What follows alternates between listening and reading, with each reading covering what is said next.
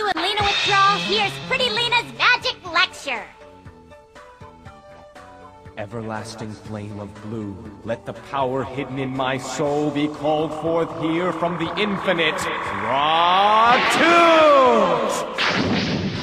Okay, this Raw Tilt thing you just saw Zelgadis use?